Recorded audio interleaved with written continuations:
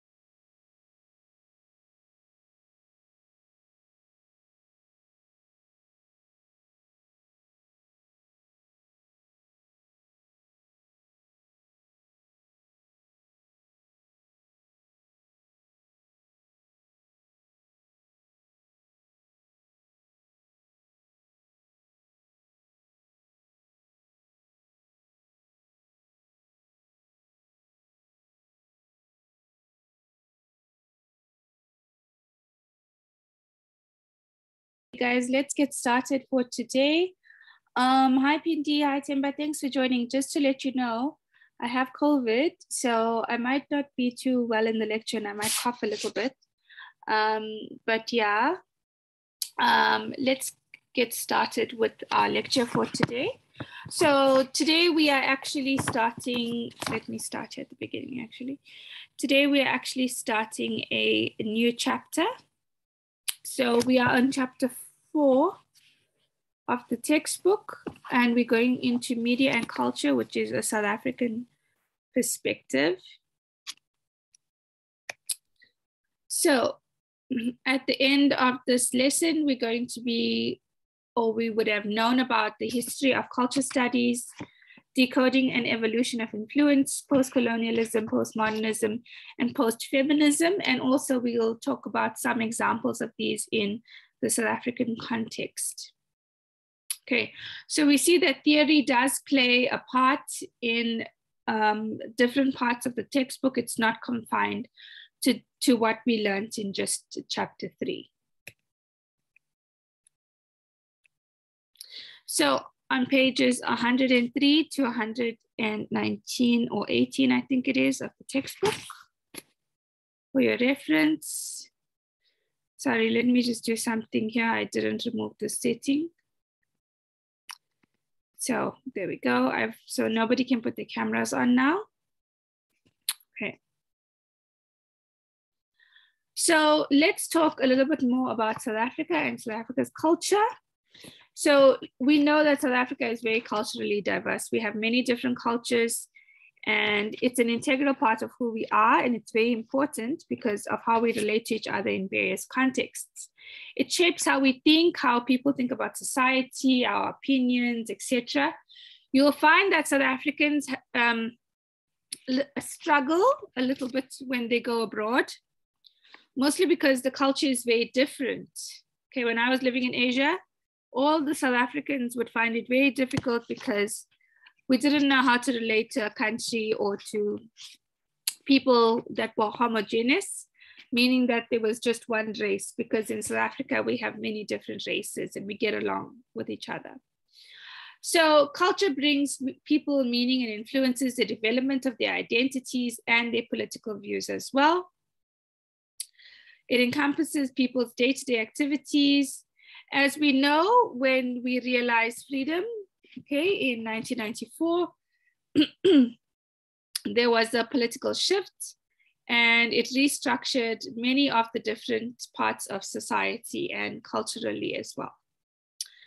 Apartheid came to an end and there was an increase in globalization and a new understanding of the world and South Africa's place in the world and South Africans in general.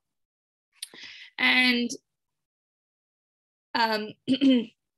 with all this happening, there was an effect on the media, how the media relates to the new context, okay, of South Africa, and also the context in which it was created, and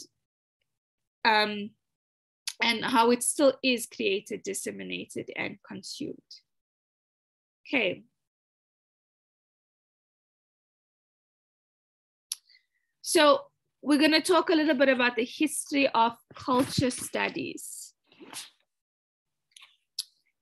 So we must realize when we talk about culture studies that academics tend to disagree about what it actually is.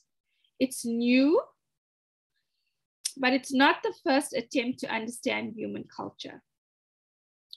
Anthropology and sociology have also influenced or focused on the influence of culture in terms of social structures and communities. And when we talk about cultural studies, we draw on different elements, including sociology and anthropology, to formulate some of the theories of cultural studies. So when we talk about cultural studies, it's a field of analysis that focuses on political and social dynamic of culture, okay? And it attempts to define the characteristics of culture and determine its historical foundations.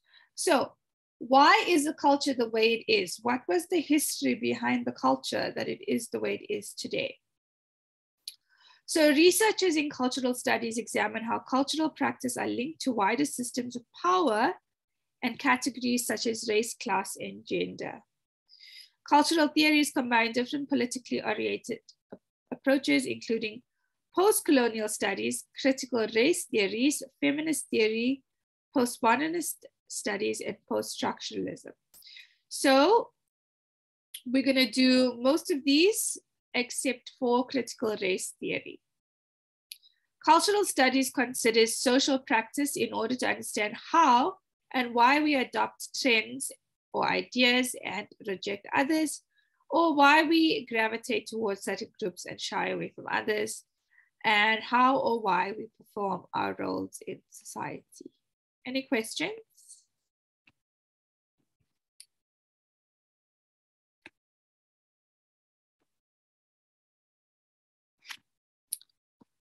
No questions? Alrighty, let's continue.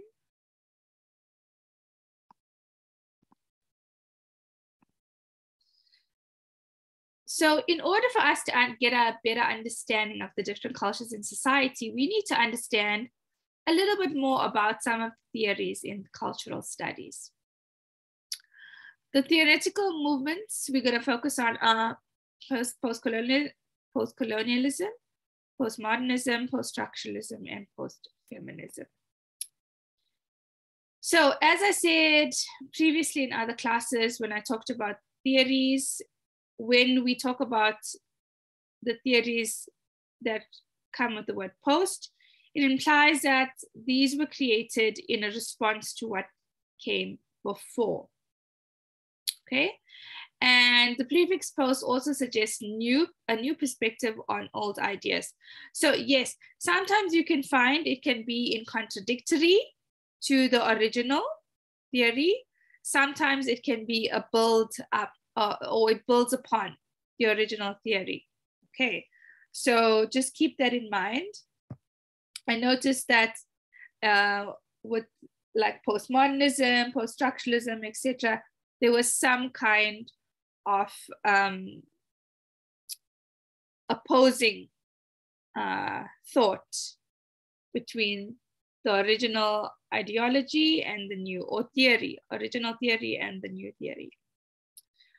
So all these movements that we're speaking about occur in a globalized and technologically orientated world where there's a blurring between continents, cultures, societies, etc., as we did speak about globalization in the beginning of the semester.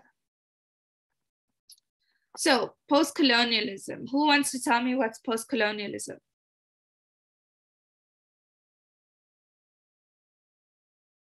And why would post-colonialism have an effect on our culture anyway?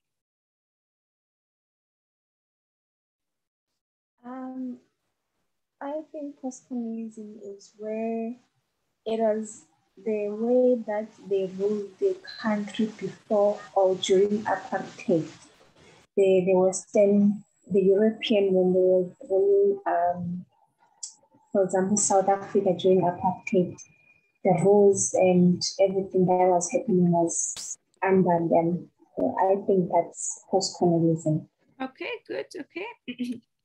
So post-colonialism is the period following Western colonialism. Okay, so it's after when we realized freedom, and we need to draw a distinction between the post-colonial period as a temporal aftermath of the colonial period, a post-colonial theory as a critical aftermath. So a temporal aftermath refers to an identifiable time period which begins when a previously colonized country is liberated from colonial rule. A critical aftermath is referred to as a way of thinking about and critiquing colonialism and its legacies. Okay, so just basically terminology that you need to familiarize yourself with. So, okay, good. Good, Pindi in the chat. So studies in post-colonialism rethink the way that people are represented in history, especially those people who were oppressed by colonial powers and different types of imperialism. So we need to think, how were these people represented during this time? Okay. Like, were they even in the media at all in South Africa? Things like that, okay? Were they represented correctly, etc.? So it also considered how these oppressed people resisted their oppression and how colonial powers helped to shape the post-colonial societies that emerged after they withdrew. Okay, there's a very lovely picture. And it says Afrique, and they're cutting up the wonderful cake of Africa into different pieces for each of them, not taking into consideration the different cultures and languages. They're just cutting it up whichever way they want. All right. So in the post-colonial studies data, Ashcroft et al. Note, the term post-colonial is resonant with all the ambiguity and complexity of the different cultural experiences it implicates, and it addresses all aspects of the colonial processes from the beginning of colonial contacts. Colonialism refers to the act of acquiring and setting up colonies, and imperialism is the policy of forcefully imposing a country's influence, customs, and power on a colonized country through military intervention or other means. So remind me again, who were the main colonizers in Africa? Well, let's talk. British, ma'am. Okay, I said Africa, but let's make it simpler. In South Africa, who were the main colonizers? Ma'am? Yeah. I'm not sure if this is true or not, but apparently the Arabs were the first people to like settle in Africa. I don't know if that's true or not. It could be true, especially in the north of Africa, but I was talking about South Africa. I changed it to South Africa. Yeah, ma'am, I mean South Africa because there's a theory, I don't know if it's true or not, that the word kafir is actually an Arab word. Yes, it is an Arab word. But it is an Arab word, but that doesn't mean that they were the first colonizers. So, yes. Man, wasn't it the Europeans? Yeah, so guys, remember that first the Dutch were here and then the British came here. So we must draw a little bit on South African history. As far as my knowledge goes, South Africa was not colonized by any Arab nation. If we want to know more about the influence of Islam, etc., we'd look more to the north of Africa because it's very close to the Middle East. Okay, so those countries there would have more Muslim influence than in the south of Africa. So yes, first it was the Dutch and then it was the British in South Africa. That's why we have Dutch and British influences in South Africa. Okay, Pindi, do a little bit more research about the Arabs. As far as my knowledge is concerned, we were never colonized by any Arab nation. Okay, thank you, ma'am. Okay, cool. So, yes. So both of these strong forces of imperialism and colonialism assumed many forms and impacted many diverse cultures and societies around the world. Any questions?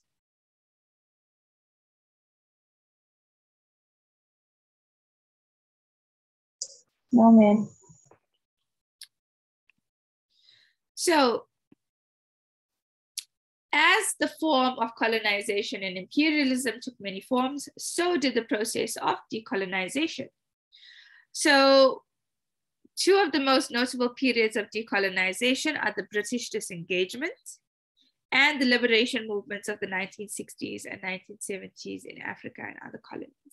So yes, in Africa, there was a real struggle and fight for freedom, even after the Second World War, unfortunately. So the liberation movements in Africa and elsewhere provided the foundations upon which the theories of post-colonialism first took form, although their origins can be traced back even further. The processes of thinking through the political, cultural, and economic liberation that these movements set in place helped to establish many of the principles of decolonization. So these include, first of all, rewriting history to include the narratives of the colonized. So previously, the thought was that the colonizer is a hero, and they were portrayed in heroic terms. They came here to save the people. That was the original ideology that was propagated by these people. So they were saying that the colonized people, so whilst they did this, the colonized people were misrepresented and they were obviously marginalized. So in the British colonies, the dominant narrative represented the British colonizers as heroes who brought civilization to primitive lands. Like I said, they came here, they brought religion, they brought their food, they brought their culture, okay, and they wanted to make us civilized, okay, because we were not civilized. And the colonized native inhabitants were primitive and uncultured. So just this was the ideology and the thought that was portrayed. Post-colonial writers and critics aim to correct these narratives by emphasizing the importance of a diverse cultural identity. So we need to understand diversity, which was not present during the colonial era. They didn't understand diversity. They wanted, if they were British colonizers, they wanted the British colonies to be like the British, and that's why we are like the British, essentially. And the same for the other colonies, if they were Portuguese, if they were French, etc. So these post-colonial writers are trying to change that narrative by saying that cultural diversity is important, and it is important, and it is interesting. So this helps them to challenge narratives that portray Europeans as the pinnacle, I think it was here, of civilization.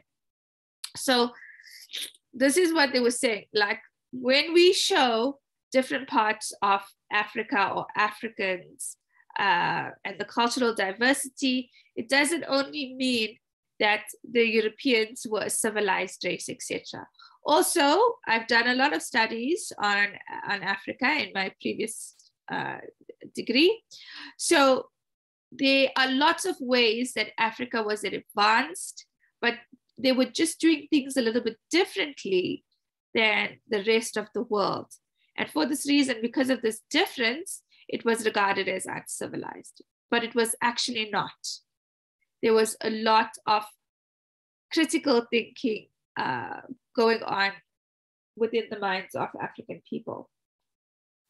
Questions, comments?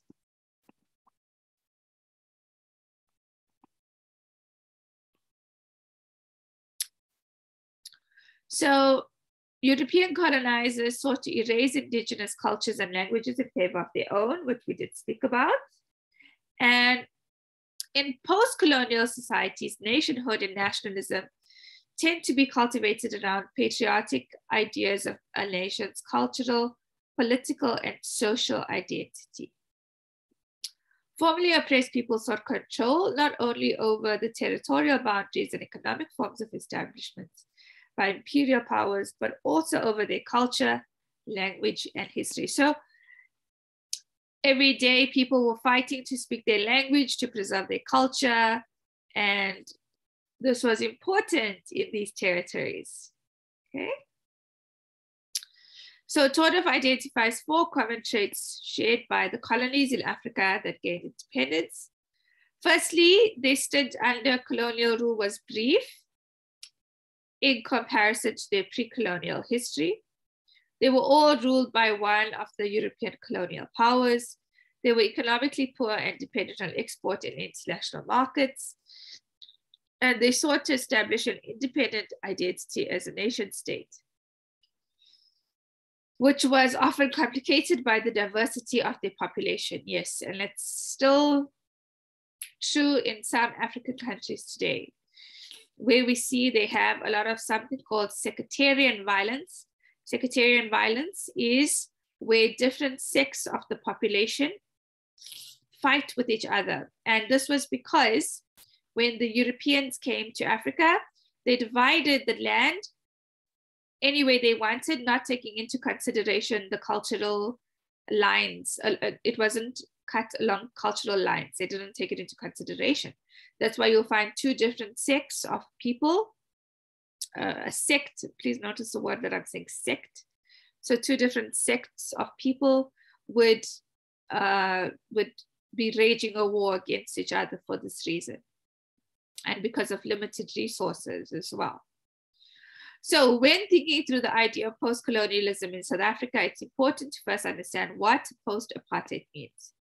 Apartheid in South Africa was a system of institutionalized racial segregation that defined the political and social landscape of the country, and the historical institution of apartheid and the transition to democracy that took place sets South Africa apart from other African countries.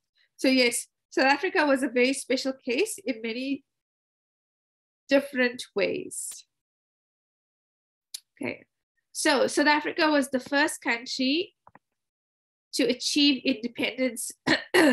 Excuse me, just give me a second, guys.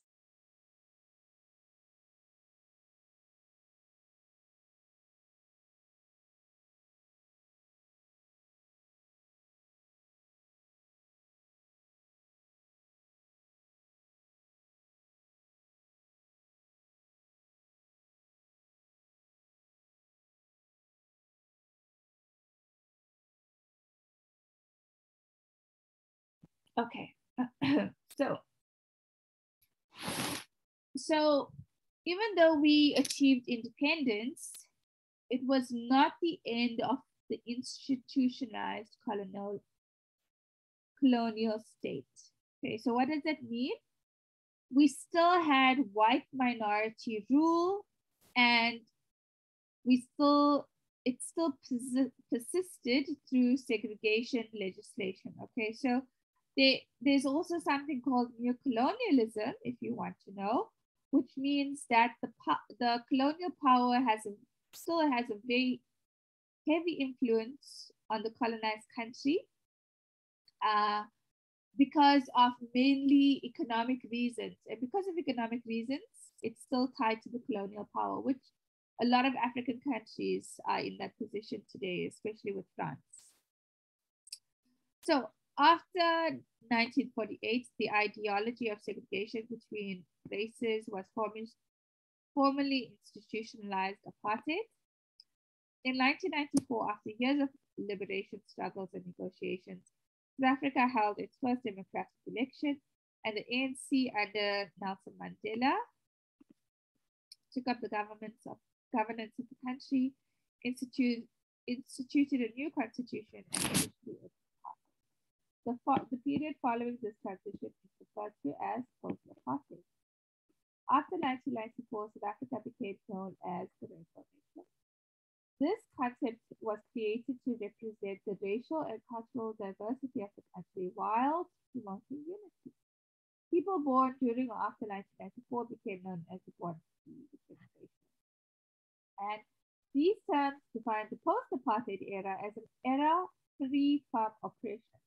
However, in recent years, commentators have shifted their focus from the ideal of post-apartheid unity to a more traditionally post-colonial integration of the country. So what I want to know from you guys is, what do you think of this idea of the Rainbow Nation? Is it true? Are we actually living in a Rainbow Nation in South Africa? We can't hear you, ma'am. You sound like you're far from the mic. Oh, but why do you tell me when I finish speaking? Why not stop me and tell me? Can you hear me better now? Hello? I can hear you. Yeah, I can hear you now. So my question... I can hear you, ma'am. So my question is, what do you think about this idea of the Rainbow Nation? Is it something that's true? Is it represented correctly in society? Do you see it, this Rainbow Nation? It depends on the areas, ma'am. It depends where you are and people around. Some people, they go with this Rainbow Nation thing, but there are some people are still not into it. They live like being the back in the face era. And you know, the Rainbow Nation is about each other, but people, they just care about themselves, not anyone else. And Rainbow Nation is not like that. It's supposed to care about one another. Okay. Anyone else wants to say something? Yes, Pindi? I would like to agree with Mpho because in recent years, as we've been discussing in class, we're becoming more and more individualized. So the idea of the Rainbow Nation is, I don't want to say it's fading, it's faded, but it's slowly starting to fade because people are focusing more on their individual improvement than the improvement of community and unity, I guess. Okay.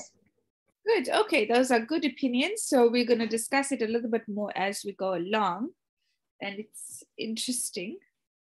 Okay, so rainbowism and narratives of unity through diversity are being challenged by referring to persistent racial discrimination, lingering colonial legacies, and questions about land ownership. So here's what we're saying in this instance, that even though we have these wonderful terms, do they really exist? Because we do find so much racial discrimination in many different areas in South Africa, in different policies that we have, okay? And it's not just one way, it works both ways recently. And we even spoke a little bit about how the tables of race can turn when we spoke about the EFF previously.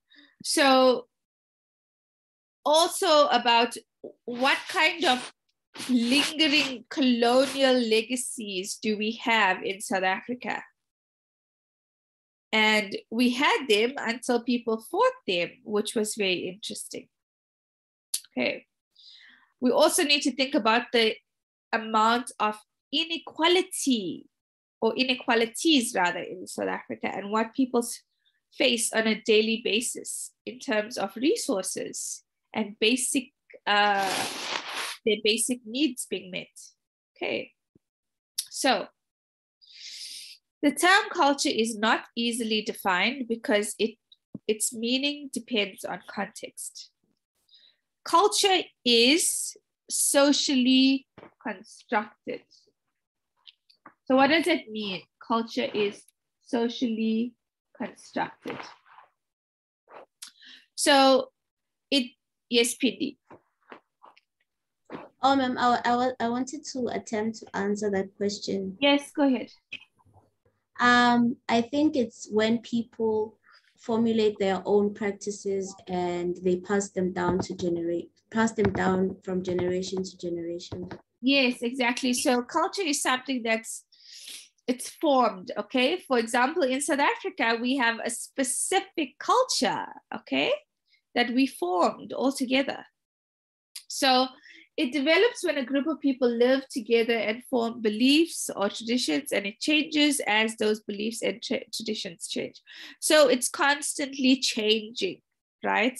So for example, I know some people in my society, many years ago, they could have been racist, okay? But as time moved on and we are progressive, people have become more progressive in their thought, the kids changed, and then they've lost their ability, okay? And things are different, so it changes.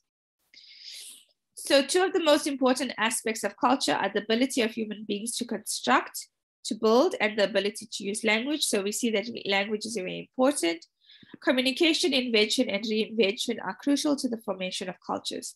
Cultures are not static, but constantly changing, as I said. Okay. So they're influenced by particular socio-political moments in time, but they in turn also influence the material circumstances in which they are embedded. So yes, it works both ways, but we find that politics heavily influences culture as well.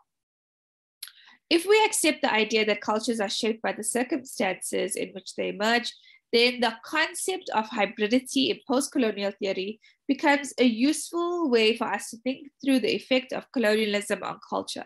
So yes, there are various instances of this hybridity that we find, okay? So example, South Africa is a very, very mixed hybrid country. We have different cultures, okay? And we know that Westernization has a huge influence on Indian and African societies in particular, and the other way around as well, okay? I don't know if in America they have if Indian society and African society has a big influence, or if Bollywood has a big influence, etc.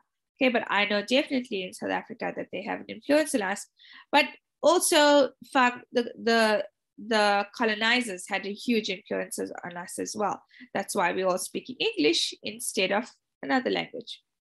So South Africa is a country that was built through the hardships of violent struggle. In post-apartheid South Africa, culture has taken on a new significance. So African cultures were suppressed by the apartheid government and now recognized, and cultures that were suppressed by the apartheid government are now recognized and openly practiced. New cultures and subcultures have emerged, which we are going to talk about in next week's lecture. It's very interesting. We can see the country as a space alive with possibilities for invention and reinvention, both culturally and politically. British and Dutch colonialism have transformed or eroded many of the traditional cultures of pre-colonial times. Yes, they've changed a lot of the things, even the foods that we eat or the foods that were created. Okay, the words, the languages. Okay, so there's this Kombesi, what is it called? Kombesi Afrikaans, Kombesi Afrikaans, okay, for example, that many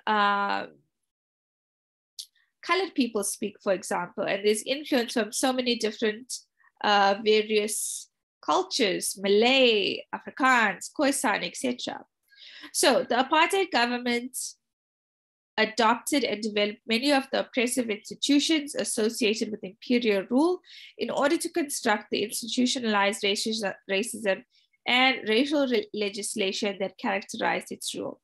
In the 80s and 90s, as apartheid ended in South Africa, culture and cultural studies were largely preoccupied with resistance politics. What is resistance politics?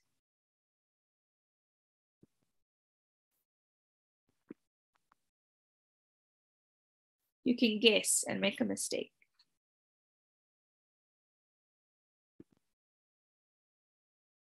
Pindi, do you want to answer? Or was it an old hand? No, can I try, ma'am? Yes. I think it's when people challenge the status quo of a country. Good. So yes, they were fighting. We call them the resistance fighters because they were fighting for freedom. Okay. So that's what we're talking about there when we talk about resistance politics. They wanted freedom.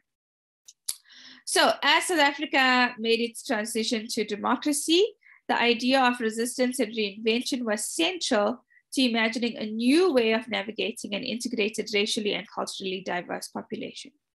After the year 2000, a shift in South African cultural studies suggested that we were moving away from the politics of resistance to one of potential, as the country began to imagine the future from the perspective of a democratic society, not like where we were before.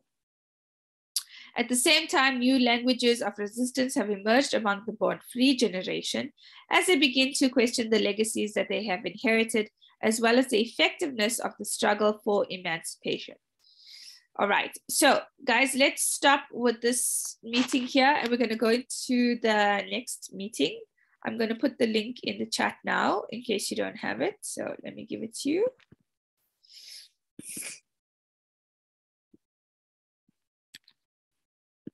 Okay, there you go.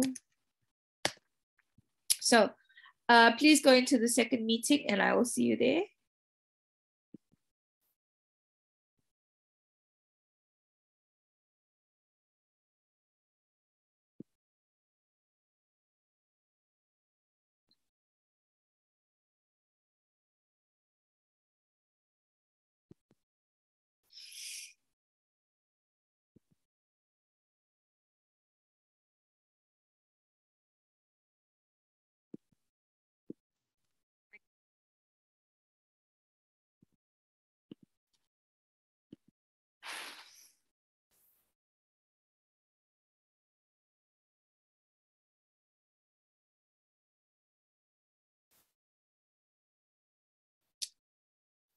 Cool. I'll just wait a few minutes to see who else joins us, if anyone does.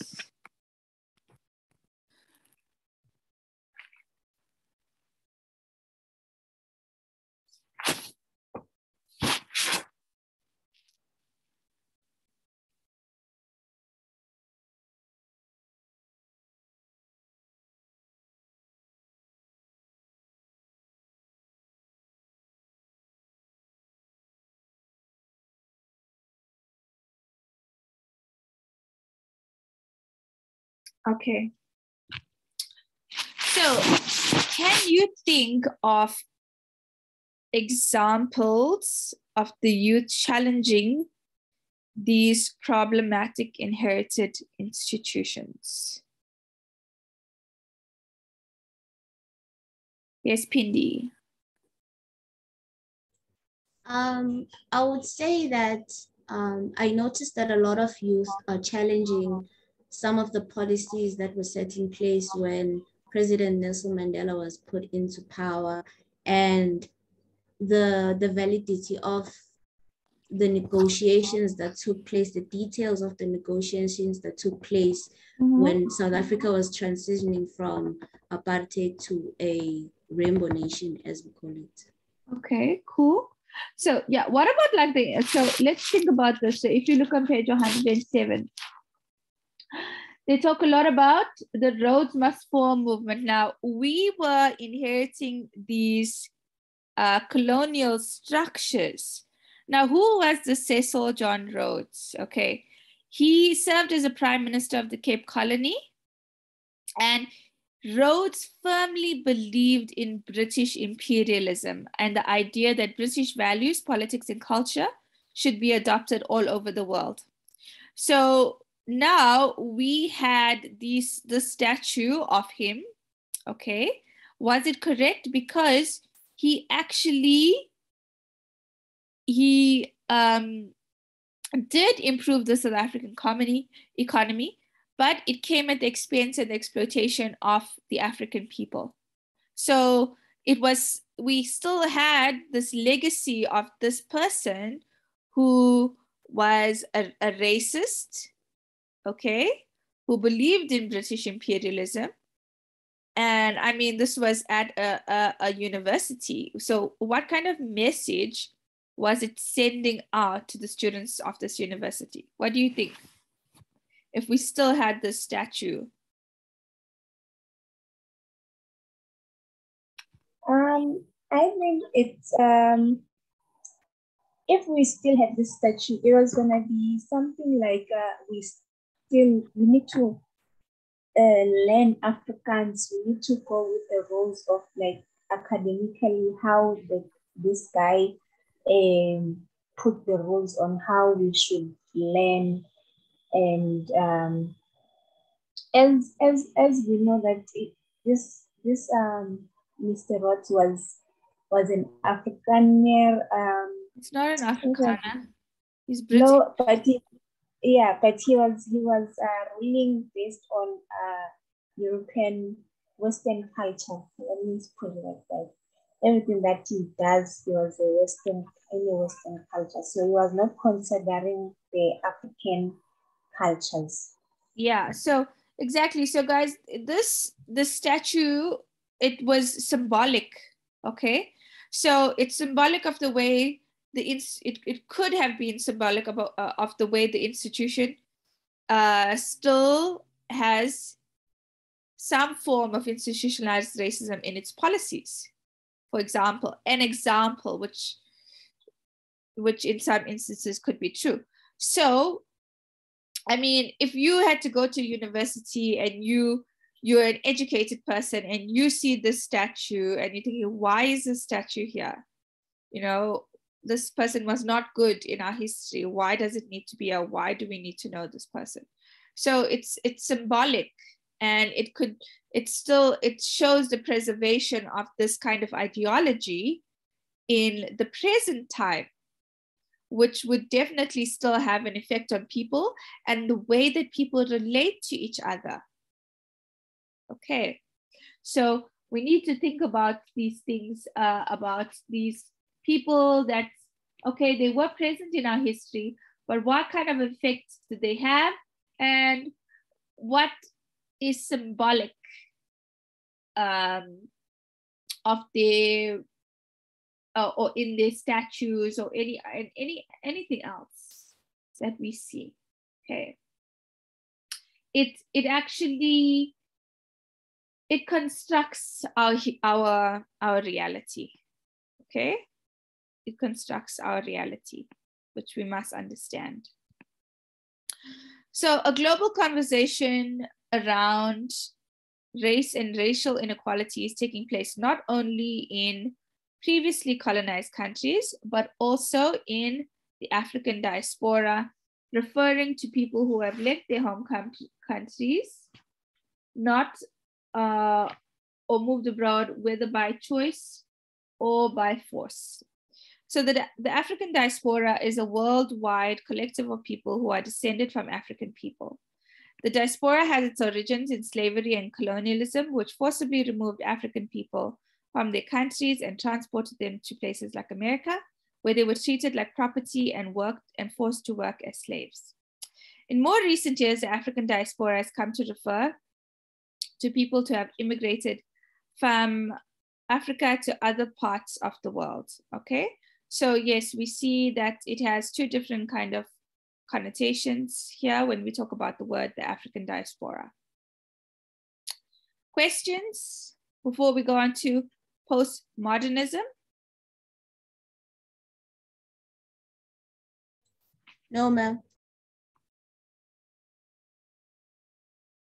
Cool. So let's go into postmodernism and talk about it. And then we'll talk about how it relates to South Africa. So postmodernism is a theoretical movement that originated in the late 20th century. And its concept of the interrogation of the concept of reason. It's coupled to critique the ideology and the role that ideology plays in maintaining economic and political power. The lens to which people's, I don't know why it does this. I just want to do something here. I'm not sure if that's my mistake. Let's just do that. Okay, so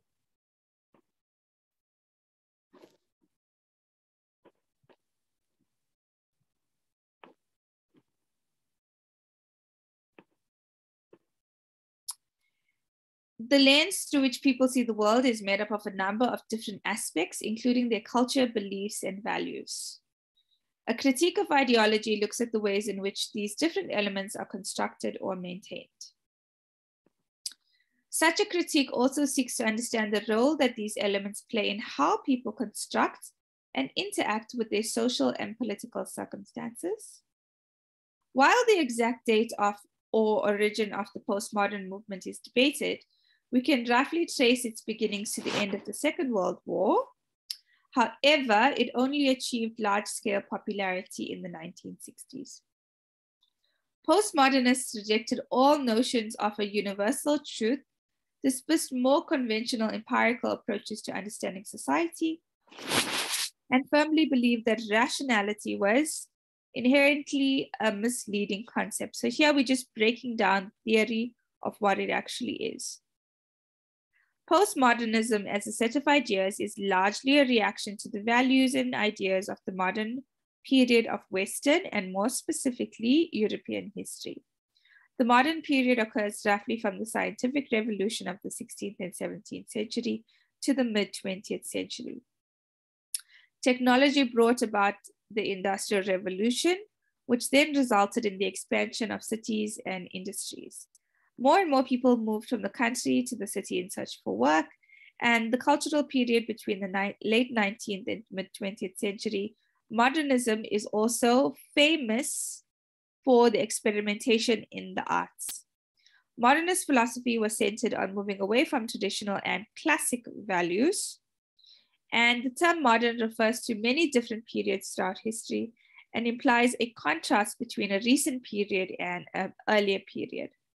Modernity implies progress moving forward and is most often associated with the 19th and 20th century world of political democracy, capitalism, urbanization, mass literacy, mass media, anti-traditionalism, and so on.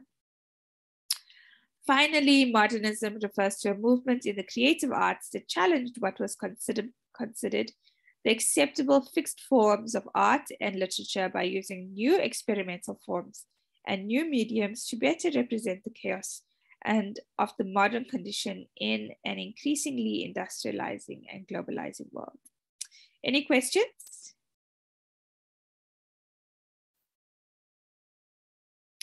So yes, once again, theory is theory, unfortunately.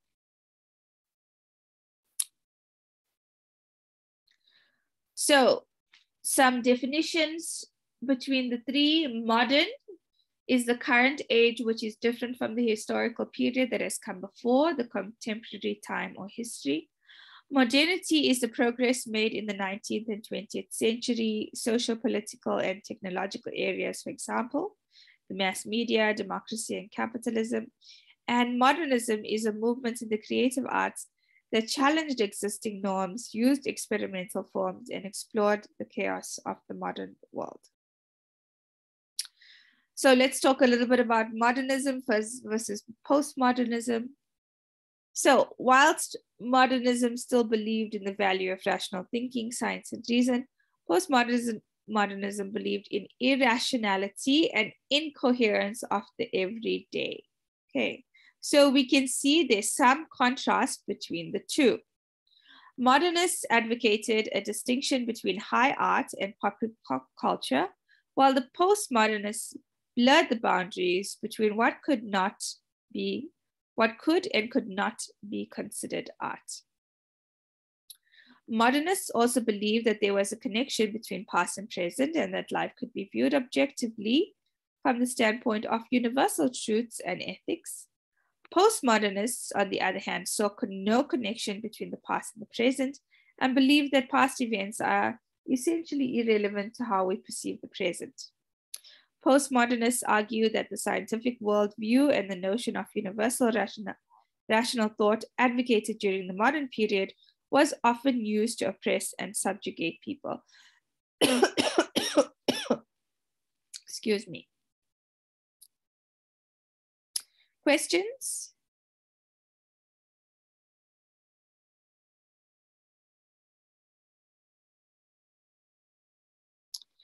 So in post-apartheid South Africa, postmodernist theory has proven useful in navigating new emerging cultural landscapes. Postmodernism recognizes that the world is made up of multiple and diverse cultures, and also promotes an increased awareness of the interests of minority groups, class struggle, and the drive toward both individual identities and group identities. Globalization and the advancements of technology have also changed the way that we communicate with each other and interact with politics and society. In the postmodern moment, the function of culture evolved to occupy a more central position in the organization of present-day societies, whose contemporary culture can be at least in part characterized as postmodern. Postmodernism involves dissolving the boundaries not only between high and low cultures, but also between different cultural forms such as tourism, art, education, photography, television, music, sport, shopping, and architecture. We can see here that culture in the postmodern sense has a very broad and varied definition. The term culture can take on a number of meanings. It can refer to the knowledge and characteristics of specific groups of people, including their religion, social habits, language, music, and art. It can also refer to shared patterns of behavior, beliefs, and interactions that are formed through socialization. Socialization basically means how we acquire our thoughts, ideas, beliefs, and patterns through family, through friends, through schooling, through education systems, etc. Questions, comments?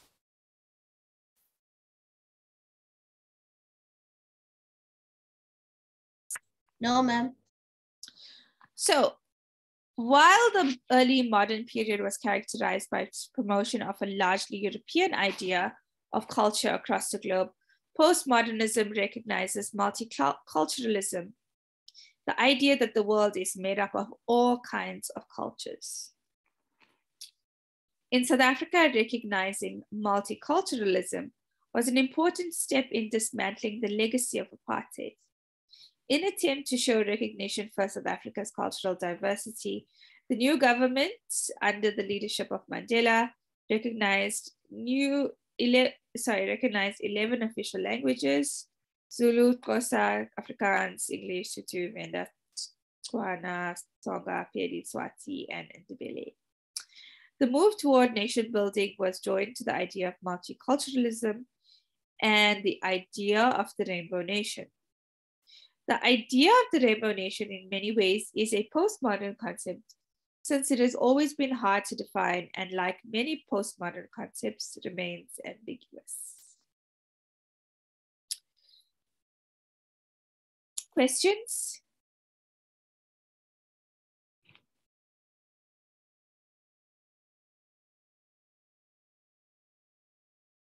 So let's talk a little bit more about South African examples and Afrofuturism on page 112.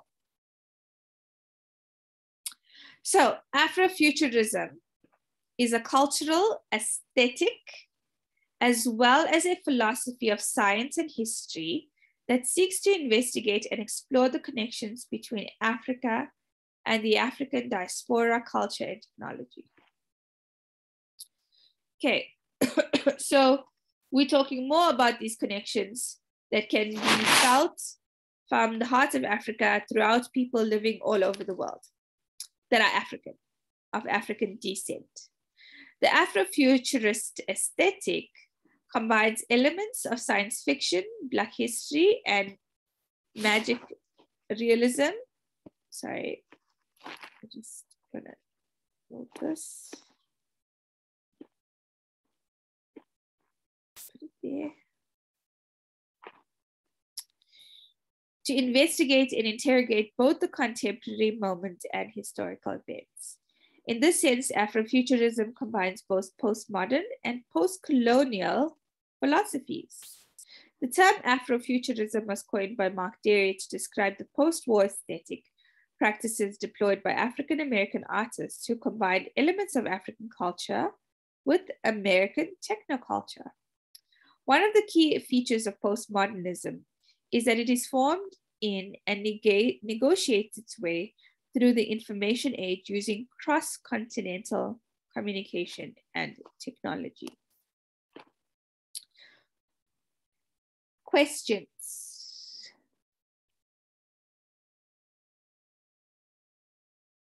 So you can read a little bit more about that on page 112 if you're interested in knowing more about Afrofuturism, because Black Panther is an example of Afrofuturism.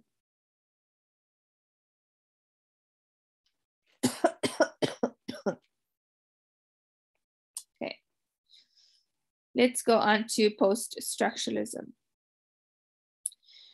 So post-structural thought is a reaction to liberal humanist ideas about the self, one's identity as fixed, whole, and rational.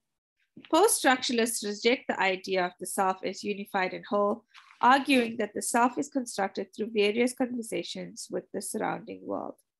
Post-structuralists also deny the existence of human nature or an essential core self, and argue that we only come to know and understand ourselves through the medium of language.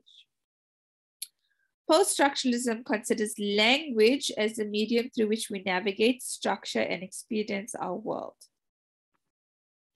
Things, tables, chairs, or other objects that make up our physical reality and actions do not contain meaning in themselves, but rather obtain meaning through language. The word table is not a table. Okay. Like we did speak about in last week's lecture, if you remember correctly. Post-structuralism, like postmodernism and post-feminism, is difficult to define because it incorporates a diverse range of philosophies and resists a single definition. However, in simple terms, at the heart of post-structuralist thought is the idea that social reality is produced by language and it varies across cultures and across time. Yes, Pindi. Yes, ma'am. I was wondering if we could relate this this idea of a table. The word table is not a table. The actual table is the referent, and then the word table is a signifier, if I'm not mistaken. Yes. Yes, that's correct. Just for your understanding. definitely. That's definitely what it is. Good. I'm glad I explained it to you well enough that you understood that. Excellent. Okay. Cool. Any other questions? No, ma'am. I just wanted to clarify that one. Okay. So, structuralism describes the world in terms of a structured logic. They viewed individual objects as inevitably belonging to a larger whole. Structuralism emphasizes structures and processes that inform the construction of social reality and the way we interact. Language was seen as the key which allows us to unlock the creation and construction of meaning in our everyday lives. Meaning can be found within the text, which was by nature created in a logical and unified manner. Text referred not only to actual written text, but to the narratives that made sense of situations, objects, and actions. Structuralism is rule-based, organized, and attempts to apply a rational order to the world. Post-structural thinkers challenge the idea that words have structured meanings. Okay, this Jacques Derrida did this by suggesting that meaning could be found in the differences between concepts within the structure of language itself, and that these concepts could contain multiple meanings. Post-structuralism rejects the structuralist idea of an underlying and defined system that explain how the world works. Post-structuralism places even more importance on the idea that language constructs our reality. Unlike the structuralists, however, post-structuralists view language as unstable and constantly changing. And then we get to this word of the Rainbow Nation. I just want to find out where this is, because I actually do want you to read about this. Yes, on page 114. Okay, at the bottom. So the idea of the Rainbow Nation was popularized by Archbishop Desmond Tutu in 1994. And it described a newly formed democratic South Africa characterized by its multicultural, multiracial, and multilingual social and political landscape. Post-structuralists argue that identities are made and remade through discourse and of the Rainbow Nation, and this was one that was attempted to strengthen a unified South African national identity, one that views diversity as a point of pride and progression.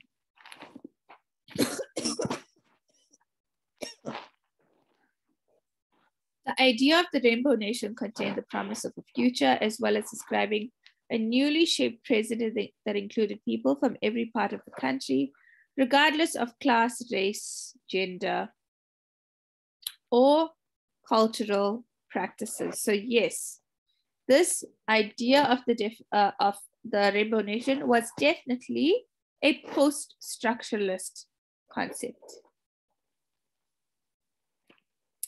So although South Africa has come a long way since the end of apartheid, many argue that the idea of the Rainbow Nation is a myth designed to promote a false sense of identity in a country that remains divided in many ways. So this is what I was talking about earlier. Is this idea of this Rainbow Nation actually true?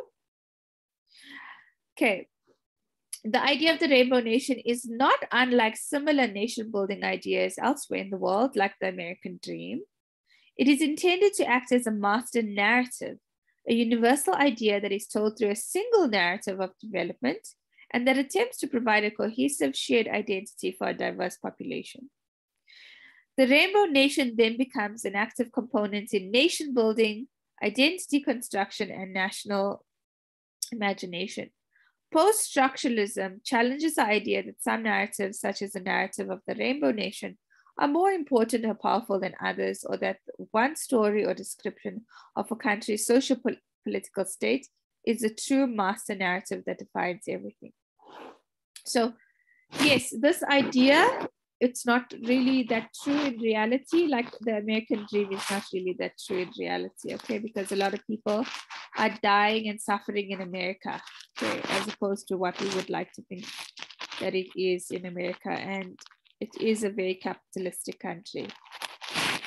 So this is important for our understanding of how narratives and ideas work in society. In recent commentary, the idea of the Rainbow Nation is being challenged because of the lingering effects of apartheid that prevent the idea of a fair and equal, or fair, equal, and progressive society. It is not realized in South Africa. People are suffering. People are in poverty. People can't afford basic necessities. Okay. In a study conducted in 2007, the South African Regional Government Network reported that 24% of the guys, let me drink some water, please. This COVID is killing me.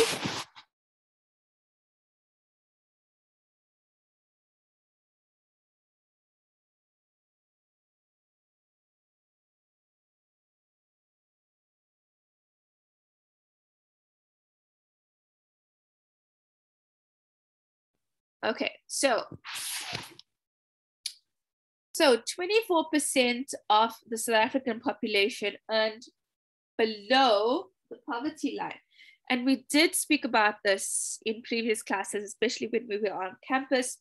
And I was even reading an article yesterday in the newspaper that was talking about how companies are now even paying people less and less, which is very, very sad.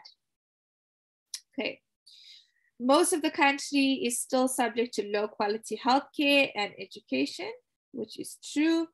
And racial inequality still persists, with the majority of the African population, I don't like to say Black population, African population holding very little of the country as well. So yes, we need to think of all these ideas when constructing our view of this idea of the Rainbow Nation and if it's actually true. Questions, comments?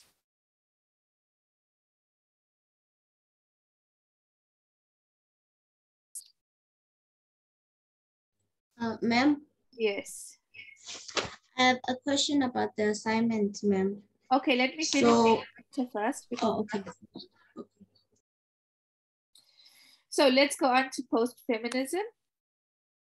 So the post in post-feminism is somewhat misleading, as it can suggest that feminist movements before the age of post-feminism had attained their goals of true economic, social, and political gender equality. So when we say post-feminism, it means that feminism was realized, but it's not, okay?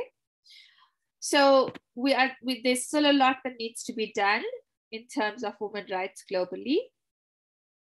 The Me Too movement provokes conversations about sexual harassment, gender violence, about the fact that South African women live in poverty than South African men, and there's lack of equal access to reproductive healthcare worldwide. There's lots of things that we need to think about when we talk about feminism or post-feminism. The term post-feminism reflects a dissatisfaction with previous feminist movements as a myth designed to convince women of their freedom, where in reality there is still a lot of work to do to fight for gender equality. Okay, so we need to describe the challenges that women face in contemporary society. Feminism needs to be extended to reflect changing cultural and socioeconomic conditions, which was not reflected before in previous forms of feminism.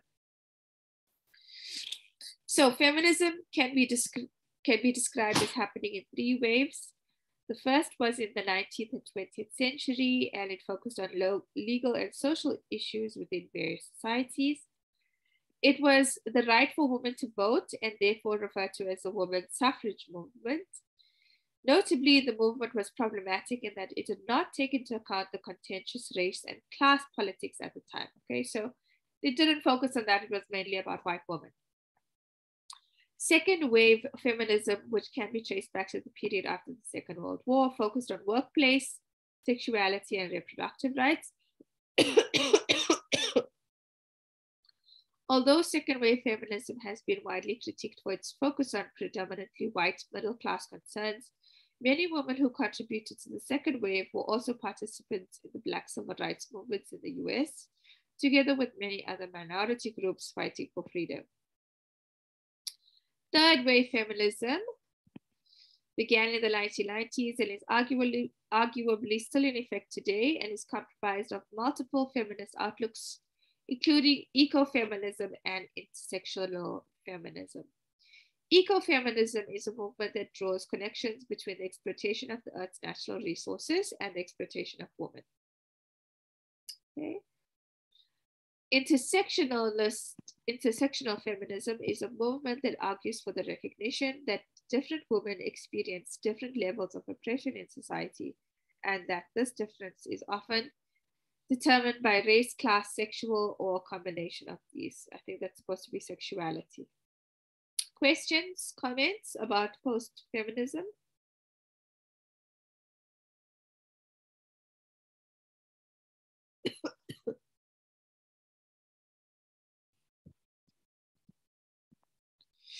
Post-feminism first appeared as a concept in the 1990s and has been described as marking a divide between old ways of thinking about women's rights and new ways of thinking about women's rights. Anne Brooks writes that the term post-feminism can be understood as a useful conceptual frame of reference encompassing the intersection of feminism with a number of other anti-foundational movements, including postmodernism, post-structuralism, and post-colonialism. Brooks further argues that the prefix post does not refer to moving beyond or negation of previous movements, but rather a process of ongoing transformation and change. In this understanding of the term, post-feminism shares certain conditions and positions with third wave feminism. Postmodernism providing fertile ground for the growth of the post-feminist movement, particularly in its celebration of difference and refusal of grand narratives. Okay, so the post-feminist woman is characterized as strong, independent, characteristics that have found their way into marketing strategies in popular media. While these characteristics are not in themselves negative, they function as marketing tools, situates them within the realm of consumerism and consumer culture. So we find a lot of these characteristics in advertising and marketing. In other words, the media represents or presents an image of what a strong, independent woman looks like, and then promotes the consumer products that enable a woman to embody this persona. Women are encouraged to associate certain brands or consumer goods with the characteristics of a strong, independent woman. According to Benet, Weiser, and Portwood-Stacer, post-feminism boldly claims that women possess active political agency and subjectivity, yet the primary place in which this agency is recognized and legitimized is within individual consumption habits as well as within general consumer culture. So this means that although contemporary media representations of women can be seen as more positive, they can also be viewed as aggressive marketing strategies designed to increase consumerism rather than indicators of social or political changes within gender relations. So we need to think about that. This idea that women are stronger, that change is coming, is it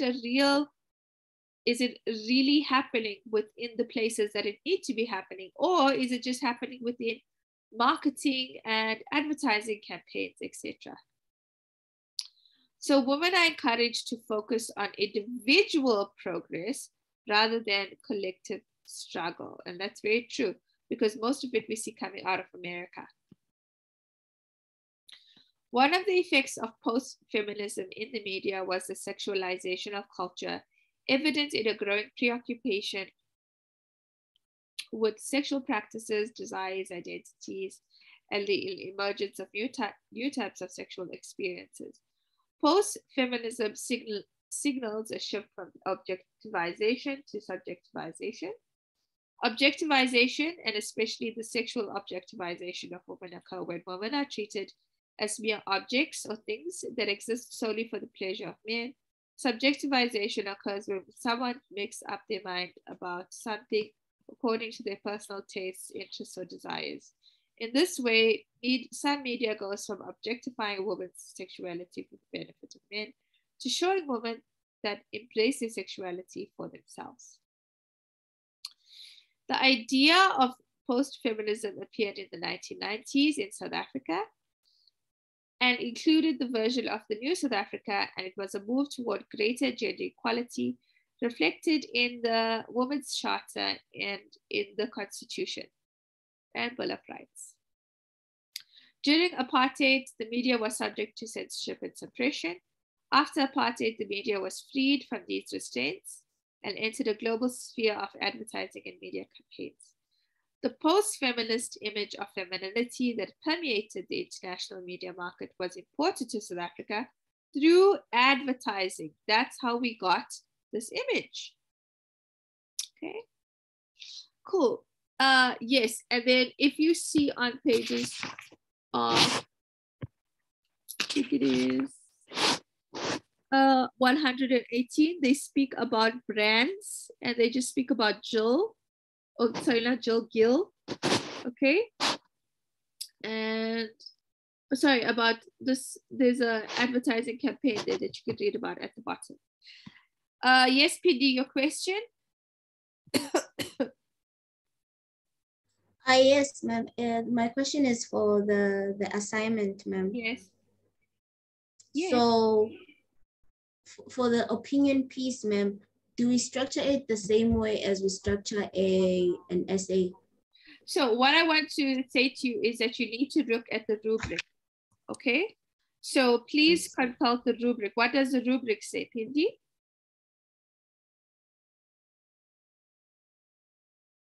Pindi, do you know what it says? Hello? Oh, sorry, ma'am, I forgot to unmic. I'm going to look at the rubric now. Okay. So let me open up mine as well. I'll stop sharing quickly. Is there anyone else with any other questions?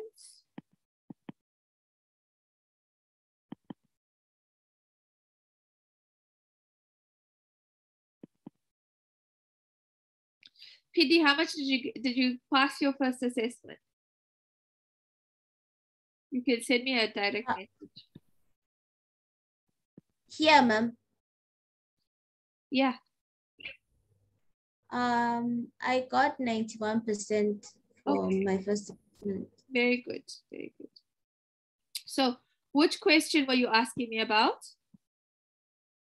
I'm not sure which question it is, because when I was making notes on Monday, I was just thinking about the assignment. I didn't look what question it was. I was just making notes. Okay, because I don't see what you're talking about here. So have a look in the rubric, because the first, it's an essay. The second, we're talking about post-structuralism in the radio industry. The third, we're talking about media theory, which we did do.